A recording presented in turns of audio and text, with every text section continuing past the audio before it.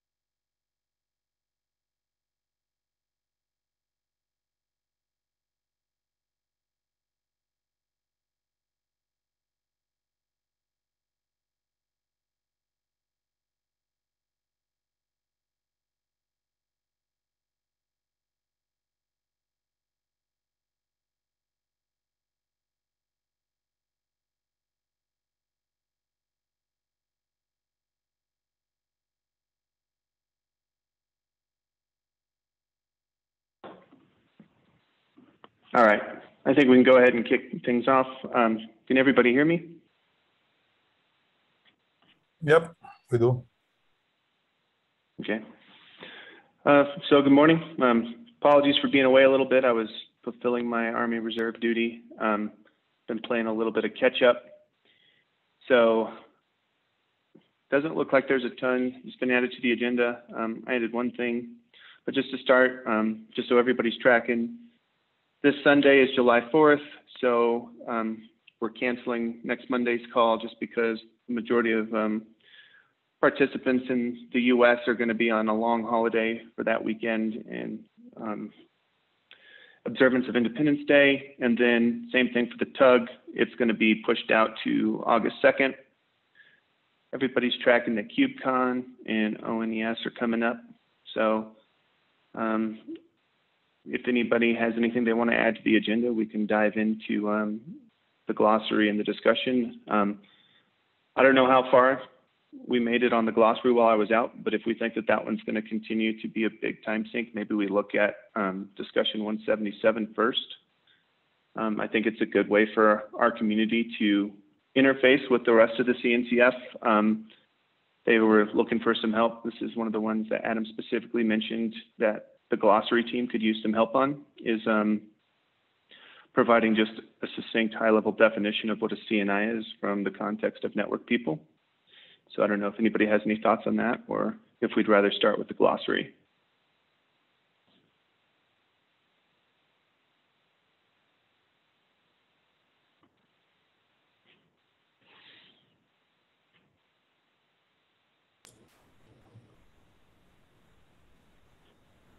maybe we haven't gotten through our Monday morning coffee yet.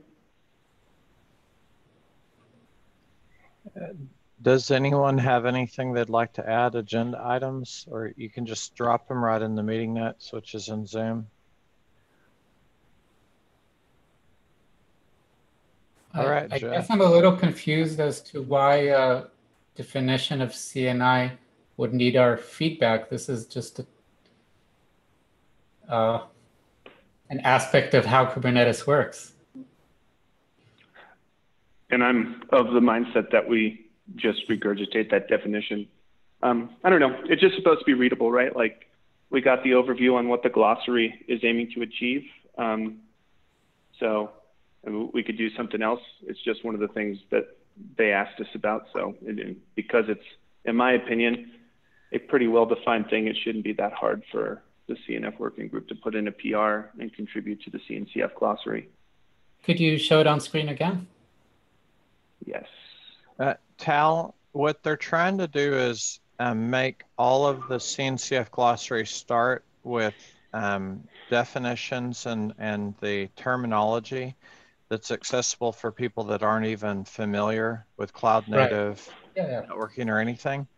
So it would be help with that, like just bring it up as high as, I think they said, like explain this to a 5-year-old type of thing, or a third grader or whatever the terminology is.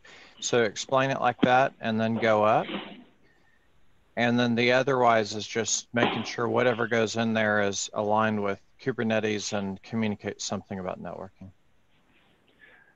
Additionally, Tal, I think the parts that we can help with is this right here. I mean, I don't know how many people messed around with Kate's before, you know, the CNI was drafted and the lack of uniformity, but I mean, this little bit of color commentary and the problem it addresses and how it helps, I think is something where we could throw our opinions in as network people. But I don't, like to your point though, I don't think we're necessarily trying to come up with a definition for a CNI. We're just trying to make it relatable, as Taylor said.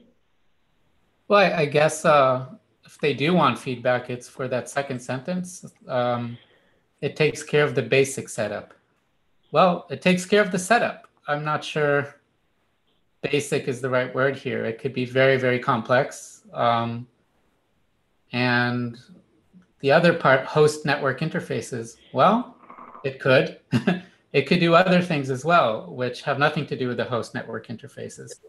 Yeah, there's a problem here in the sense of there's what the CNI should do and what the CNI could do, right? You can make it do literally anything. What it should do, what it's defined to do, what it's documented to do is a slightly different thing. Well, of course, right? But even in terms of CNI plugins that we work with a lot, I'm not sure this definition is comprehensive enough. It's a bit odd to me. The host network interfaces, well, that's, you know, a lot of these plugins work with SDN and SDN configuration, and host network interfaces is not the core issue. That it's not their role is not what is described here, I feel. Yeah, you could view that in terms of how they get it done and what the end result is, because the end result is a container has a network interface that works. The means to do that is often a lot more complex. Right. So if I don't they think want that our they're feedback, necessarily looking. Yeah, but I think we could eventually like add like links to other stuff we provide, but like at the end of the day, it provides connectivity from the pods to the rest of the network, right? I mean, we should be more like eloquent than that, but like I don't think we're necessarily, for this definition, you know, we don't need to get into the ins and outs of like what a bird implementation for BGP connectivity looks like in a CNI, right? Sure. I'm just saying that the second sentence just seems wrong. Even if we're not getting into it, I would remove the word basic. And as Ian said, you know, it's about setting network interfaces in pods. This part about host network interfaces, I think, should be removed. If I may add one more perspective, I also agree that we shouldn't make this as complex as like that's simple enough. But in the service mesh world, we use it, the CNI, the fact that you can chain load CNIs and they're executed in a privileged mode. We use it as a way to actually do, IP tables and whatever, which is not necessarily setting up interfaces. It's just, doing networking stuff. The crucial point here is that this is run in a privileged mode. Like this thing can do a lot of things that you would avoid to do on the higher levels. Just, I don't know if that makes sense, but yeah. So I would take this from what someone was saying earlier, explain lifetime 5, right? We're looking for something which is trivial in terms of an explanation using short words that ideally we don't have to contradict in the future when we're explaining to them like they're a grown-up.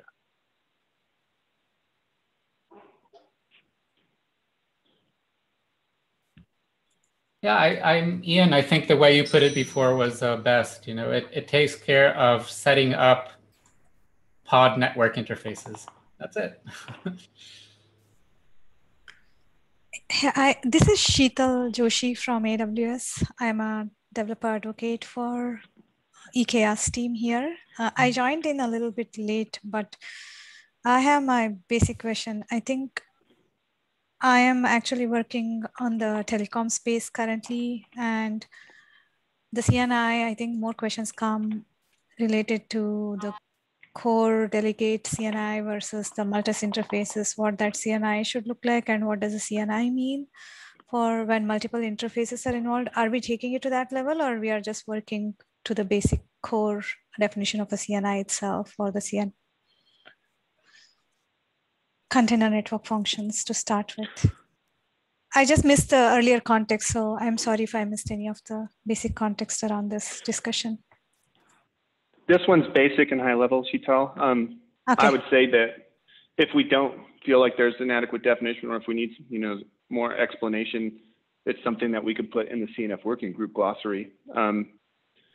But for this, it's like, I think Taylor said, it was like to explain it to me like I'm 5 thing. This is for people like executives at your company who know nothing whatsoever about our space, and they just want like the pamphlet version. And then, like you said, I do think the problem it addresses section and the how it helps section is something that this group is uniquely, because we've felt the pain of dealing with them and trying to implement them, is something that we could add flavor to. So this is probably still not good, but there's also a semantic thing here. So CNI is not a Kubernetes specification. CNI is a standalone definition, which lives under either the Linux Foundation or the CNCF. I'm not sure which. So it's also designed for configuring network interfaces in Linux containers. And I think we should word it such where we word like that, and then we put in such as Kubernetes pods, just to make it exact, because we don't want we want to make sure that we're presenting the information properly. Very good point. I'm going to link the specification here in the chat for whoever's interested. Yeah, and very often there is additional information. So when you run CNI, Kubernetes will often include additional environment variables, which may be Kubernetes specific. So just from a practical perspective, it is common to see sometimes CNIs that will only work in a Kubernetes perspective, depending on how that's set up. But generally, the purpose of CNI is to be a generic Linux container network interface API.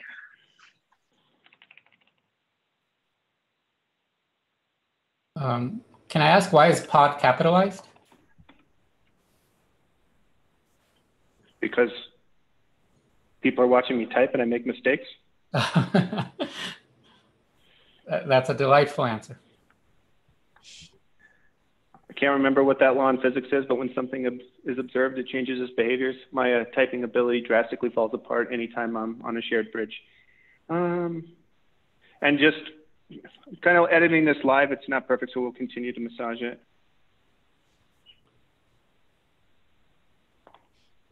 How about this? It has been adopted by Kubernetes for creating network interfaces on pods.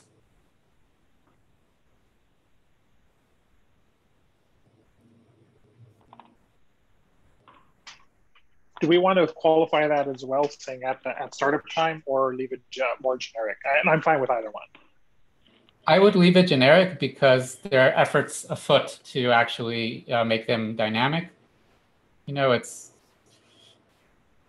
complicated, right? Because Multis could potentially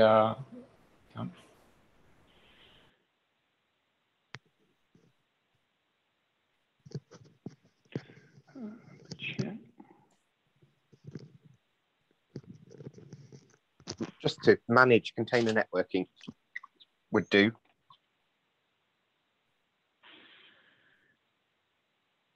I'm okay with TALs just because we are trying to give it like the context for this, like the fact that the generic container networking I think is kind of covered in the first one.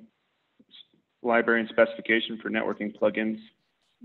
This second sentence, I think, gives it a little bit of the flavor of how does Kubernetes leverage it. It puts interfaces into pods. But I'm open to be debated on that. Small typo in Kubernetes, by the way. I need all of you to close your eyes for 15 seconds while I type this.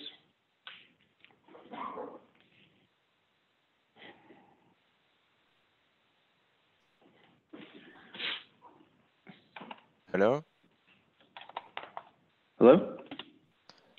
I'm Kishan Abdarraouf from Orange, France, and I'm a research and development engineer at Orange Labs. And just for that question, so I don't know if you aim only to define the CNI for developers and users, or you aim also to define best practices for using CNI. So, and more particularly using Multis to attach multiple interfaces to the Kubernetes pods, because I know when using Multis, we are able to attach interfaces of different types, and each type has its dependencies on may have its dependencies on the worker nodes of the Kubernetes cluster, like for example the presence of a given interface on the pod. So it may make network functions less adaptable to Kubernetes clusters in general. So I don't know if you aim to define best practices, like for example using additional interfaces only when it is required, for example, because I know it is a little bit more complex than using the default network provided by Kubernetes and the primary CNI plugin. So. Yeah, I think part of it as well is not just identifying best practices, but there are some very real gaps there as well. So I use SROV as an example. So when you request for SROV, there are multiple ways of getting an SROV interface into your system, either through a direct or through a kernel interface. But if all you want is like, hey, I need something that connects to a certain SROV, then you're in good shape. But if you need a specific one, such as I need one that goes to a specific network with a specific clause that's been configured by a specific top of rack switch, and you need it to align against a certain NUMA zone, then these type of questions become much more difficult because there's not a strong topology management story in Kubernetes just yet. So I think part of the best practices is identifying not just what can you do, but also what is still in development, or where are some of the gaps there as well. So part of the initial goal was also to try to work out what some of these things are, so we can ideally try to work out ways to fix it. But we also have to be careful because telecom is not the primary purpose of Kubernetes. And we need to be careful not to overcomplicate Kubernetes for the sake of service provider workloads, especially when you consider that the total size of telecom is minuscule compared to the overall whoa, Frederick. I'm big and important. Don't you dare diminish me. I completely agree with you. No, but to stay on track, though, I just want to bring something up, because this is not relevant to the contribution to the CNCF thing. So I didn't catch whose name it was from Orange Labs, but those are the types of exact things that we're looking for us to add into the use cases, which is here you can see that there's a couple that have been committed. And then ultimately, these use cases will feed into the best practices, right? So like you could start by providing some use cases following the template in here on the types of interfaces that you are using to connect to your network and, interface with pods. And then from there, we could start, building the best practice out of there. Like, here's a really bad way of doing SRV in a pod. Here's a good way, etc. But for now, I just, like you said, I don't want to confuse the work we're doing versus the work that we're just trying to assist the CNCF thing. And actually, I'll jump over to that real quick, just so people can see. I do not know why my right click does not want to play nice today. So for those who weren't here for Adam's presentation, the CNCF, it wasn't just our group that complained about the lack of definitions out there in the ecosystem. Others also found that when they were writing documentation or trying to explain things, it was kind of hard to describe what a lot of the things we just, use offhandedly actually mean. And it was announced in the most recent KubeCon EU that there's an initiative to create a glossary that just has very high level, easy to consume definitions that give you the basic gist of what an API gateway is, for instance, right?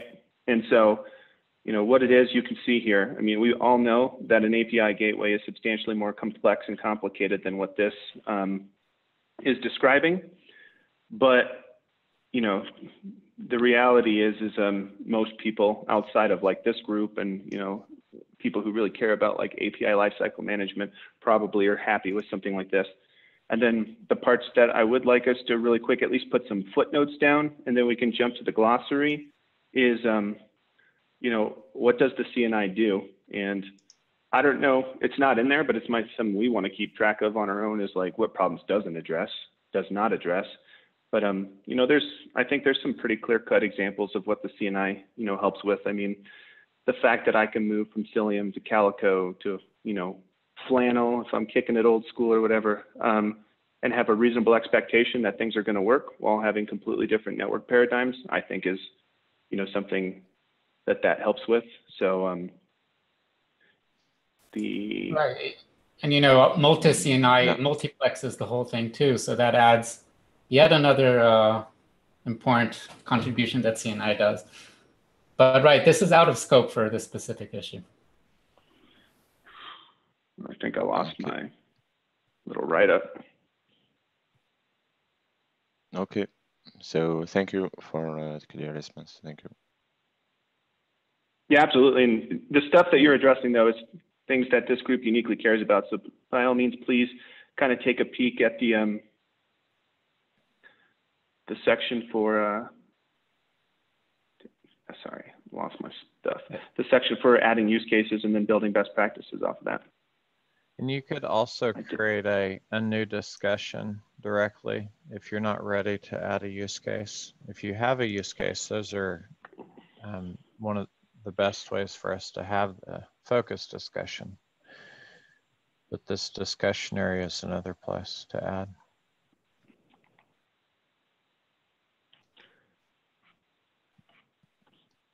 All right. Since I completely lost that other thing like a goof, I don't know why my trackpad's giving me such a hard time today. So just real quick at a high level, if anybody wants to spitball some problems that the CNI addresses and how it helps, I'll really quick fix this.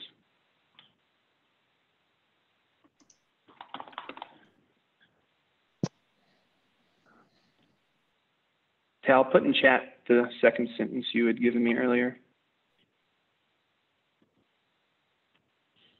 All right. Because I don't remember it now. Yeah, and just stick the word Linux in front of containers just to differentiate from virtual machine containers or other forms.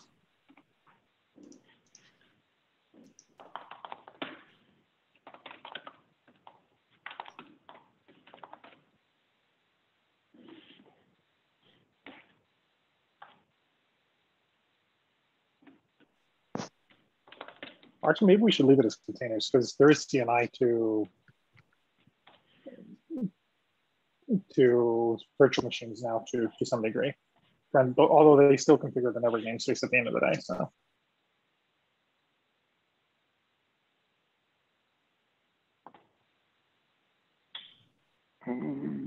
Yeah. I think yes, network plugins can be used for virtual machines, but I think the CNI project aims only to adapt these plugins to container use cases. So I don't know if it is useful to. It's actually a good point. I posted in the chat my rewrite. I did put other resources. The reason it's worth pointing out, well, first of all, it's not for containers, it's for pods, right? The interfaces are shared by all containers within the pod. But also there are interesting resources in Kubernetes that use CNI independently. So KubeVirt mimics a pod. Well, it is a pod, but it's not a pod running containers. Virtlet does something entirely different.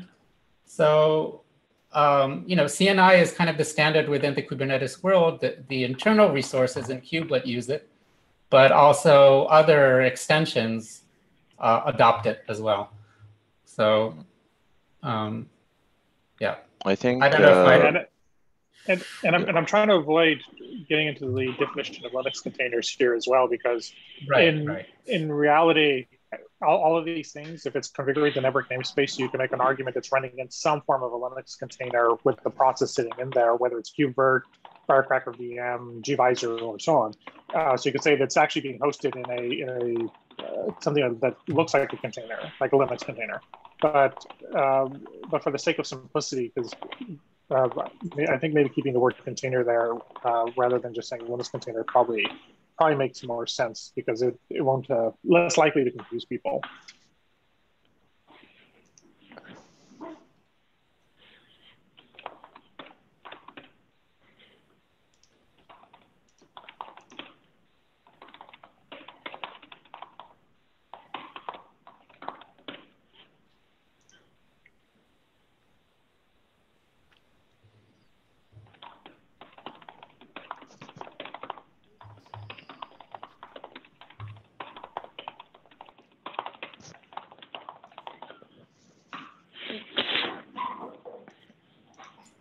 And by the way, Frederick, the point you raised about does it only create these interfaces or allow you to change them is a major flaw in CNI, right? It's an advantage is how simple it is, but it's a problem it does not address directly, at least. Yes, and CNI explicitly is an executable. So Kubernetes calls it, it runs, CNI exits, and the interface should exist. And it provides information back in a JSON format as to what's present. So this means there's no long-term lifetime of the CNI plugin itself, though you could have something else like an SDN or similar, or keep the information and use it out of band. So CNI itself, because it's an executable, has these significant limitations. And it would be. I don't think the problem is that it's an executable, because we have a concept in the network plumbing group we call a thick CNI plugin. So the executable can just be a client that runs. The problem is the definition of the interface itself and when it's called. It's called for creation.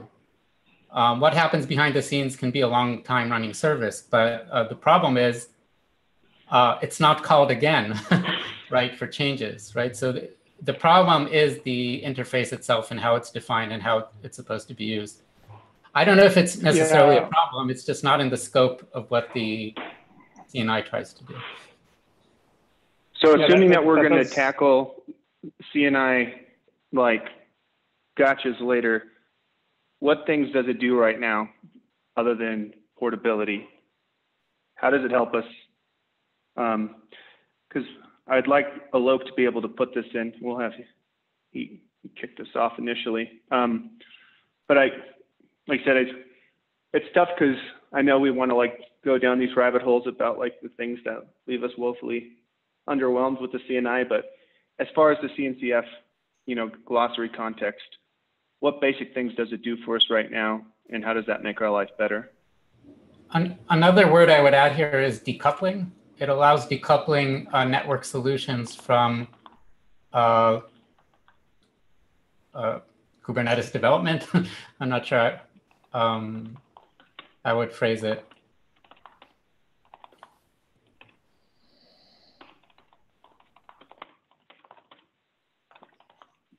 Yeah, CNI itself is also layer 3, as opposed to layer 2, at least from the specification perspective. Of course, it's an executable. People can do whatever they want behind it, but the interface itself, the spec itself calls for layer 3. So, Frederick, do you know if IPAM is part of the CNI specification? Yes, there is an IPAM portion attached to it, and IPAM itself is a plugin. Yeah. So that's another important actually thing that it does. It manages addresses, or allows for the management of addresses. You don't have to use it. But only pod IP addresses. Kubernetes itself manages services addresses. Correct. But within the context of what CNI does, right? When it creates those network interfaces, it also allows for configuration of if you want to use whereabouts or something like that. It can let you plug in an address allocation management system. Correct, and it returns to Kubernetes DNS information as well to go into the pod. So it doesn't actually, the file system does not exist yet when CNI runs.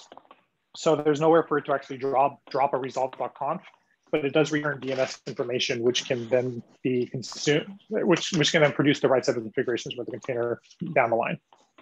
So, you know what, I would add to the first definition, when we say creating network interfaces, we can say creating network interfaces and allocating IP addresses.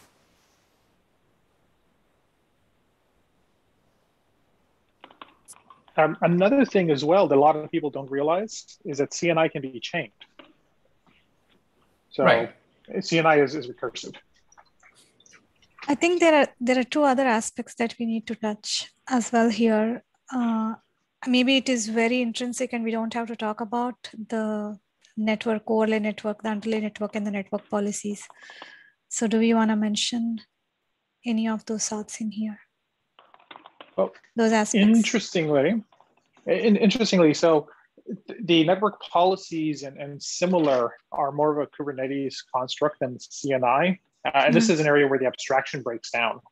So the CNI itself doesn't actually call for any form of access control or similar, but you clearly need it in Kubernetes.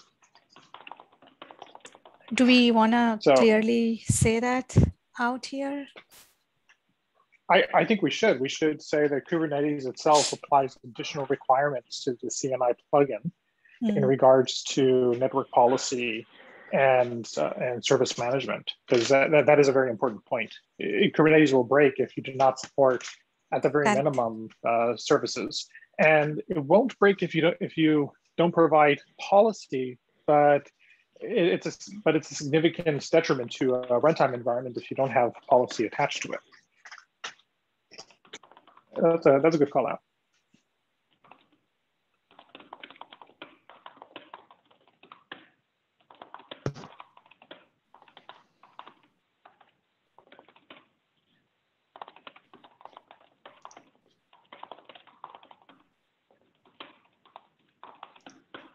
Is this true? Is the CNI? Well, yes, it is extensible in specific ways. That's true. I gotta say, have you seen some of the kludgy stuff that's come down the pipe? But we can reword this. I'm just trying to capture some of the thoughts that I'm hearing in these discussions.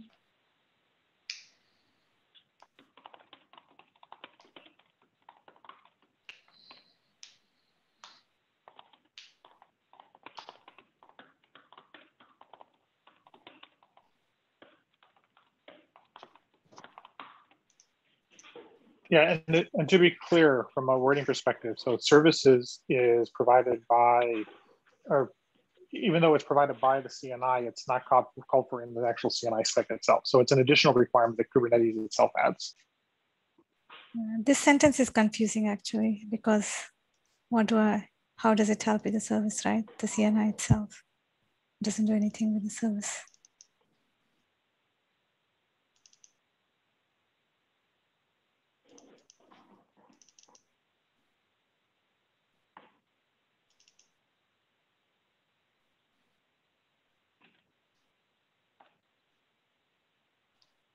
Yeah, I wouldn't call services a concept either. It's a specific resource.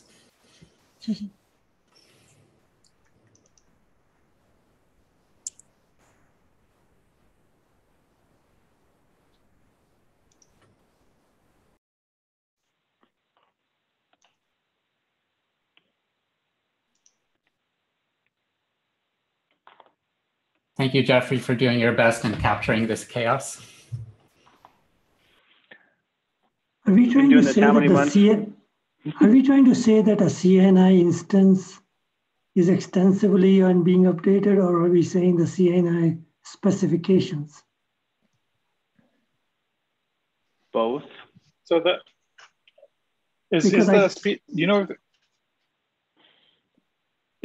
we know if CNI itself is the actual spec is being updated? Because that's been stable for a very long time. So historically, they haven't added these additional features onto it. So is that just the additional Kubernetes requirements that are being added on, or is it specifically, are there specific changes occurring in the CNI spec itself that we should be aware of? I think CNI itself has been very stable. Yeah.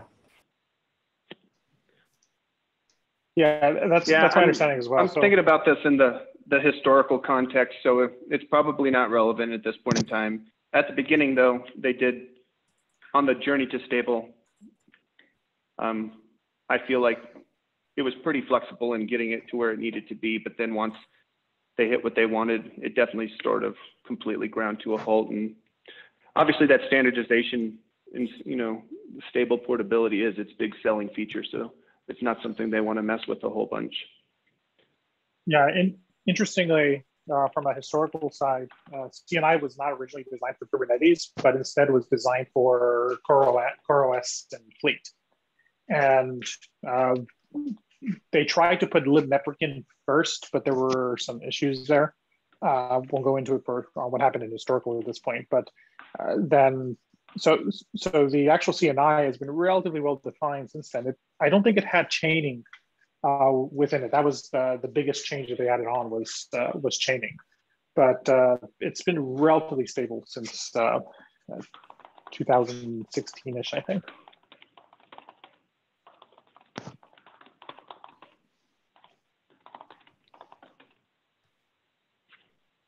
Trying to think of the right way to say this. So we have the decoupling. It has facilitated the integration to things like Kubernetes. I'm trying to find some way to capture in words this notion that if I am a network developer, as long as I build against the specification, I have a expectation that my stuff is just going to work, which we know isn't the case, but like,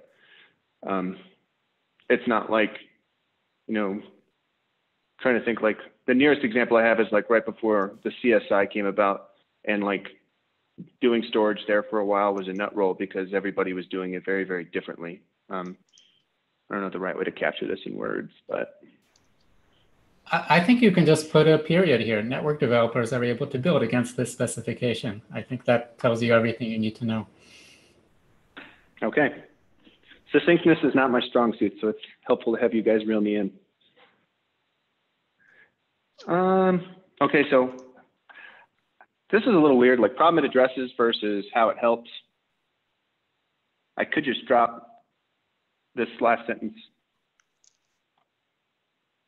under the how it helps.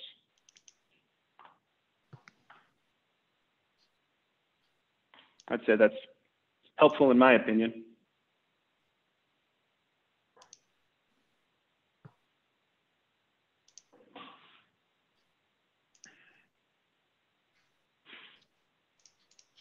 I mean, I know from the Kubernetes context,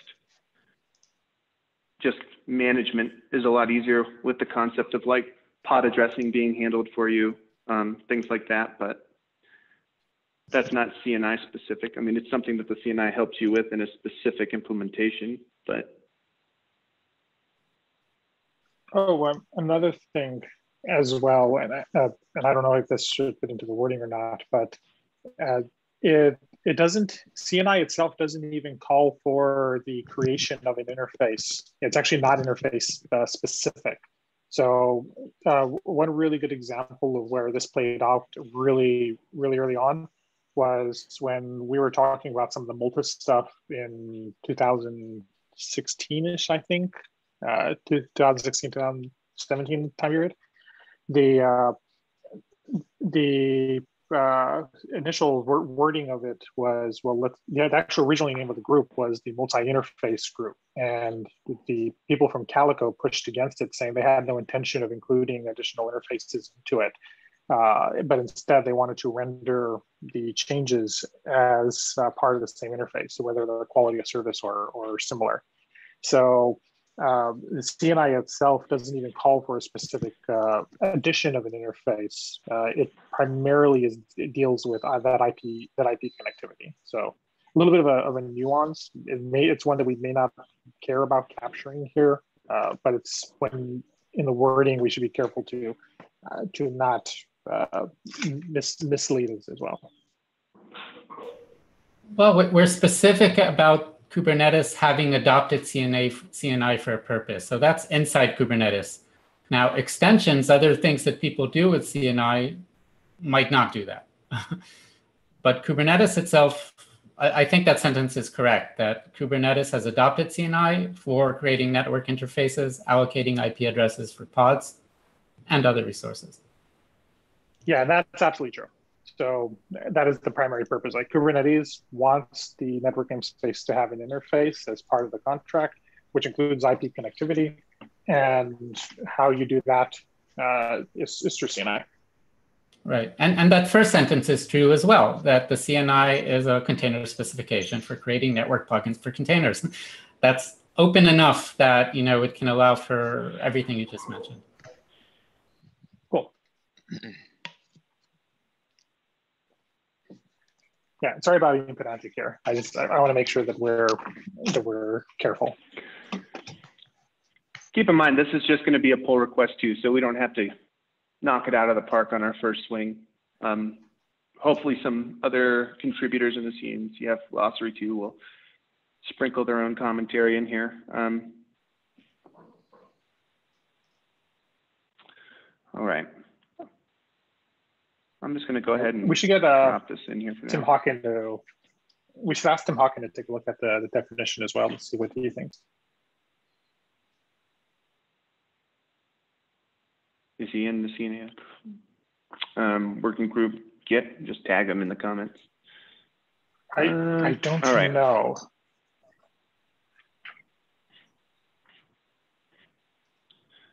I'm going to really quick then. I think we have a good starting point. We can always circle back next Monday if we want to, or just put in a PR to the glossary and see how that goes. I do want to give the last 15 minutes though to the glossary, which, full disclosure, I am a little bit behind on since returning from my military obligations. So you guys will have to bear with me and kind of help lead this conversation on where we're at right now with this.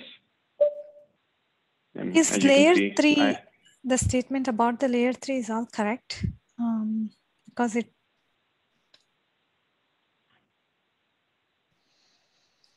You're talking about in the Yeah, this? in the. Just reply in the comments on what you think we need to. Okay, sure, I'll do that. Yeah.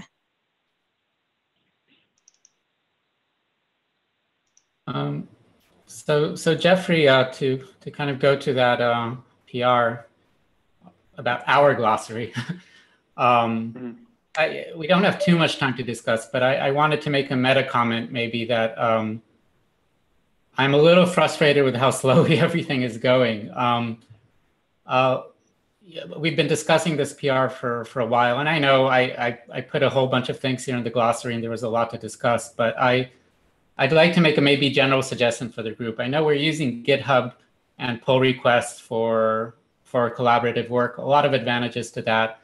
But look, guys, this isn't source code for building. We're not breaking builds when we accept a PR. I know it's important to accept things that are good, but there might be some sort of limits to how much we can discuss everything, because this group can wax philosophical about almost anything. That's kind of what we do. I want to suggest that maybe we can move to a mode of commit quickly, build quickly, the open source model of move along quickly. So we can accept PRs that might have issues, but then somebody can create another PR quickly that fixes those. I think if we're going to try to have every single line be absolutely perfect for everybody, I just don't want us to waste so much time on the individual PRs. I feel like we have a lot of work to do, and I'm not trying to shove my PR through. I'm not trying to do that. I'm really happy with all the discussions going on around this, but then I'm not the right person to click resolve on a discussion. There's a lot of things in that discussion that are worth opening up to the group. But we're tying the discussions to the PR as well in a way that just makes it really, really hard to get these PRs through. I don't know what people think about that. Cal, I appreciate the idea of trying to get things through quicker and iterative. I think some of the early stuff on all of this, including like the white papers, was let's get stuff out and get discussions about it. So that's good. One thing that would help would be smaller PRs, specifically when there's discussion items. So this particular PR is one filled with discussions because it's the glossary. If it was a use case, then it's a lot different. We need definitions for what's talked about in a use case, but this is the global definitions that we want to agree to, that we're expecting other people to say, yeah, we agree, and let's move forward. So anytime, this would be the same as code. If you're doing a massive code change for comments in code, then we just go, it looks good, don't worry about it. But if it's doing something like changing how a storage driver and the kernel is working, and you say, I've refactored all of it, then it's going to get blocked for a long time. And I would consider this the same thing from the standpoint of what we're trying to do is communicate with the Kubernetes community, communicate with all of the networking community. So we need to have this sort of thing broken down smaller. And going forward, I would suggest that for everyone else. Yeah, I would say, Cal, because this happened to me in my first attempt at the glossary. I kind of changed my methodology. Even if you have a big write-up, I would just do each definition as its own PR. That way, if there's things that, aren't going to have a war and peace discussion written about them, then we can just get them pushed. But this was what happened the first time I made a thing, is I had 3 or 4 definitions at once. I ended up whacking the rest of them because, there was 3 definitions that would have gone through with no issue, but then there was one that tied up the entire PR. So we've got this one here. I'm open to what the group thinks on.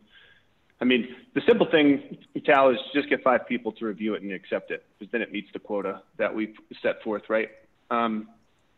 But I wowould say in the future, like this is just something I've learned, and I think we're seeing it here, is I would just break every single definition anytime it involves the glossary or something like that as its own PR, just so like you don't have like 80% of your stuff get hung up by like the 20% that everybody wants to pontificate about. Yeah, I appreciate that. I'll try to do that in the future. A few of these glossary terms speak to each other, so they might not have been a separate PR for each, but it could have been broken up into a few PRs for sure. Anyway, we are where we are with this. I resolved a few conversations. I wonder if we have some time we can go over what's remaining and see if there are any more objections or desires to fix. I also went ahead and squashed all the commits, and so now everything is a single commit instead of the mess it was before.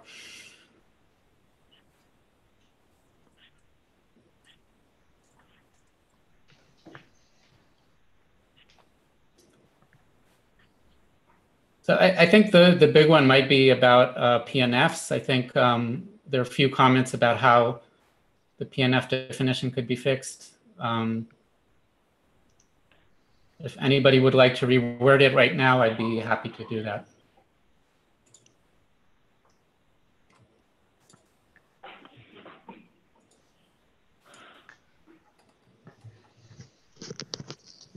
Jeffrey, can you bring up the view where it shows the other view where it just shows all the definitions? Might be easier. Under files changes, file changes, and right at the top, below the review changes, there's a code icon and a, yep, there you go. Yep, you had it rifted. Are you done, Amma? You're done, Amma? My class is at 1, right? Correct. All right. We said PNF, right? Yeah.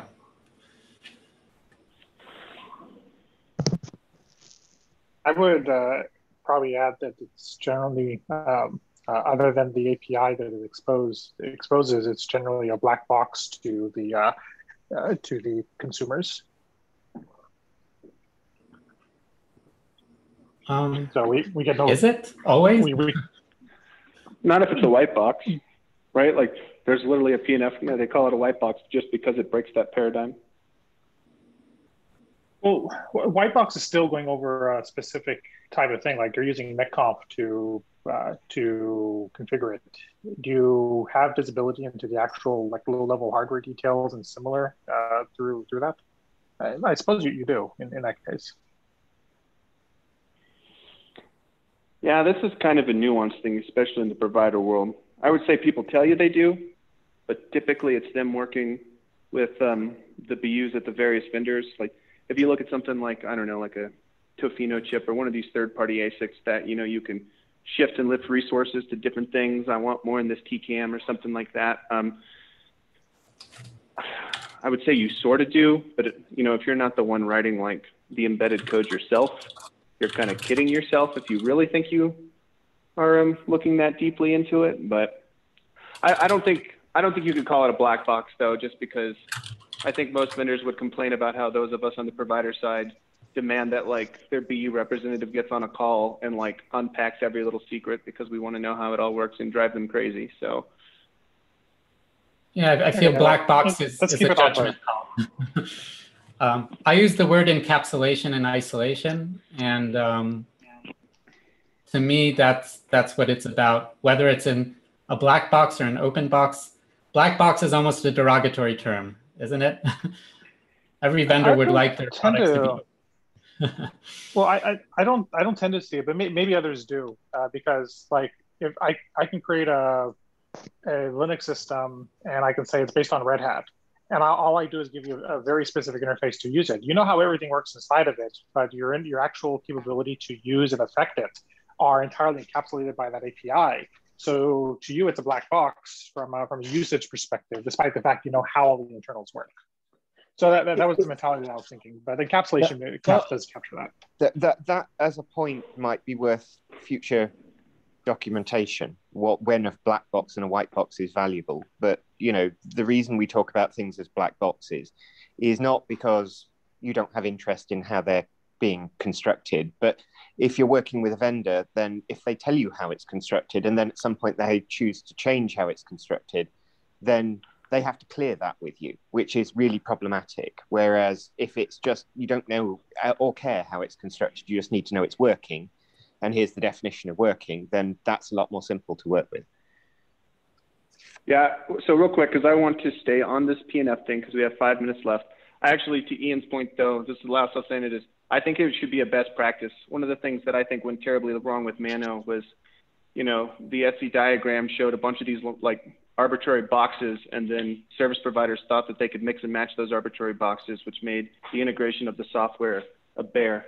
So I think that that's a future discussion where we talk about, like, if you have a good interface, maybe people should just consume it versus trying to reverse engineer it. But as far as PNFs go, though, does anybody with the modifications that are in place now have any like burning questions or comments? Yeah, can we just simplify it that it is basically it's an implementation with a tight coupling of hardware and software, and make PNFs that? Well, my problem with that definition is that I think a lot of CNFs and VNFs, you can say the same thing about them. Well, they wouldn't have, if they were a true CNF or a VNF, they wouldn't have a tight coupling of the software and hardware because you have a virtualization layer in between. Well, if there's a spectrum of coupling, it could be tight coupling and it can be loose coupling and it could be something in between. Yeah, but we are talking of, or we can say that the software implementation is highly dependent on the underlying hardware. To me, the main issue is that it's discrete. That is, it is separate. The PNF is a box that is not part of your cluster. It's not part of your cloud. How it's built internally, I think, is beside the point almost of the definition of the PNF, right? If it's open, if it's closed, if it's allows you to install things. The point is that it's not part of your cloud. I think for the kind of discussions that we have in the CNF working group, that is the defining feature, in my view. So when you're discussing in that manner, you're discussing about the software, but a PNF could be part of the cloud infrastructure. It could be part of the underlying infrastructure that you have. Okay, if it's a discrete box, if it's a discrete box. If a PNF is a software element, which is highly dependent on some hardware, then it's slightly different. To be honest, it's Dan from Bell. The previous definition that Tal did, I think, is actually the right, good enough one. Because, and I think Ian said the same thing, is how it's wired underneath, whether it's using all kind of open principles and open interfaces, the fact that you don't, and Ian actually explained it really well, you should not care, and you don't really have a say on whether the vendor decides to change from a specific API to go from the control plane to the ASIC or something else. It's just you get a isolated box that you plug into your network. Yeah, I think I'm personally good with this definition. I think the key word here that Tal put in is discrete, and that's really what kind of makes it different, you know, because you can couple CNFs, VNFs, whatever, but like the main notion in my mind, and this is sort of what someone else was saying, was the fact that it's discrete means that this software is designed for this hardware versus, you know, the VNF and the CNF are trying to break that paradigm. I actually like that this one is kind of short and sweet, but still kind of gets the message across, in my opinion. Yeah, I'm liking this definition more and more. Yeah, sorry, Frederick. I was saying I'm liking this definition more and more. So I'm glad. I do. You know, the discussion here is very interesting. The issue of black boxes and just how discrete things are, and with regards to Mano, is an important one that I think we'll have to continue to discuss, because this black box idea is not just, we don't just see it in PNFs, we see it in the ETSI approach to network functions generally. Every network function, to an extent, if you look at the Mano architecture, is like a black box. And the point is that you supposedly chain together these black boxes into a network surface. But as I keep saying, this very strong separation between network functions and network services, I'm not sure it always serves us well. I don't think it ever existed, for what it's worth. But yeah, I mean, if you're going to define a black box, you've got to be very clear about what the outside of the box looks like. And I think that was the problem, right? It isn't that it's a black box that's a problem. It was that it was an ill-defined black box that was the problem. Anyway, kind of, again, secondary to the PNF conversation. I have to drop, friends. I'm going to look at the rest of this PR, but yeah, I think what we have here for PNF is good in my book. I'm happy with this. So I will look over the rest, take a peek at Taylor's recent thing. I kind of agree with him that cloudified is kind of wonky. So I'll kind of work asynchronously with the group here. Have a great week, everyone, and I'll talk to you soon. Thank you, everyone.